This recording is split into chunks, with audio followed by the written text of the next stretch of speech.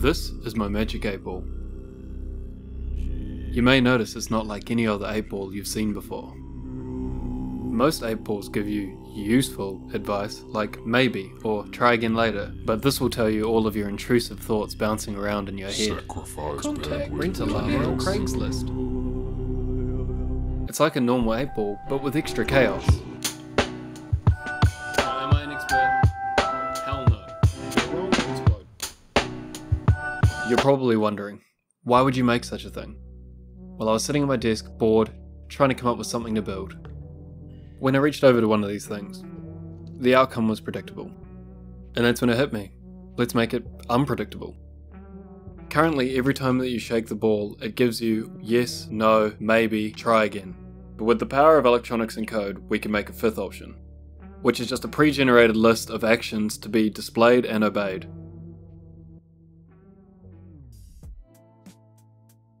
So, what do we need? We're going to use this ESP32 C3 Mini, because I like the small form factor, and let's be honest, it was just on my desk at the time.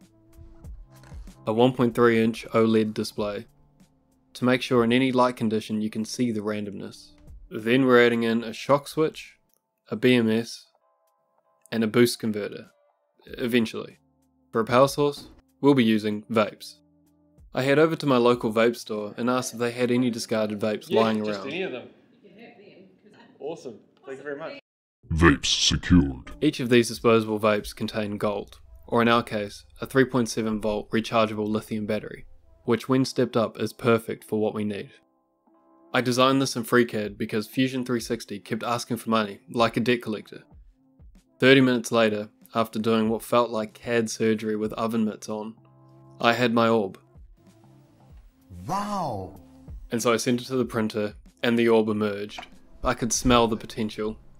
Possibly the fumes. Here's the code magic. You smack the orb, get a new prophecy. Sometimes insightful, sometimes threatening, always unhelpful. It sort of works like your brain. If your brain only worked when I smacked you in the back of the head. Now that I had all the pieces, it was time to bring it to life. First part is breaking off all the supports. Then it's taking out some sandpaper and making sure that it's all smoothed down, and doing one rough alignment check.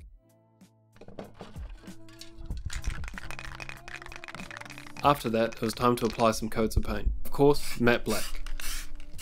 Selecting a suitable battery from the ones I'd harvested earlier. I then tack some wire onto those terminals. A lot of people tell you have a fume hood or anything like that. I prefer to inhale the fumes directly. I then lightly hooked up my BMS, making sure not to screw up too badly. And disaster. About now is when I realised that I had actually purchased the wrong part. I got a step down, not a step up. Instead of buying a step up, I had purchased the step down. And on top of that, I realised I had another problem. Shit. It turns out I forgot to put in a hole during my CAD modelling for the charging port. But it's nothing that a tiny saw and a little bit of sandpaper can't fix.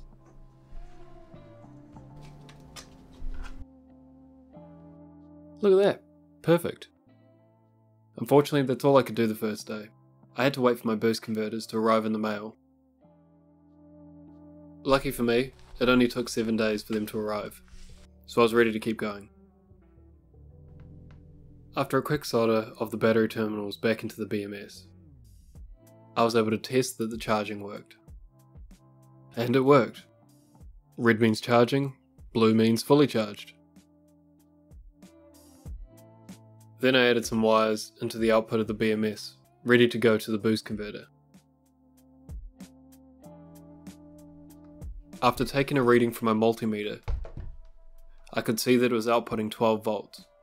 Not ideal since we're looking for 5 volts, but this is an easy adjustment. Bringing it down to a suitable 5 volts, it was ready for testing. After testing it on the breadboard circuit, success.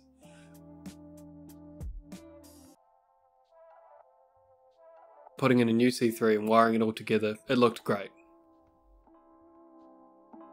This is my favourite part.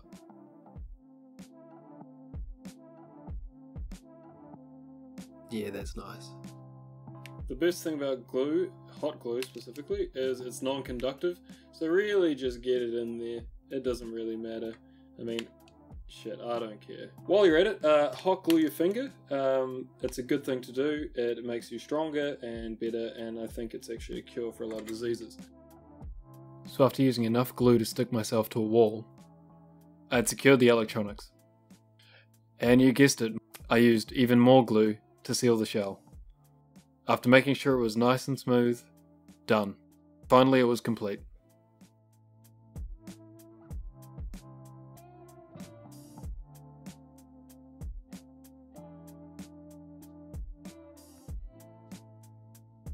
So yeah, this thing, it's trash. It's a garbage orb and I wouldn't make it again unless someone paid me in vape batteries in real life. But you know what, I had a ridiculous amount of fun building this. Like way more fun than any person should have hot gluing batteries into a plastic sphere. This is my first YouTube video and I have no idea what I'm doing.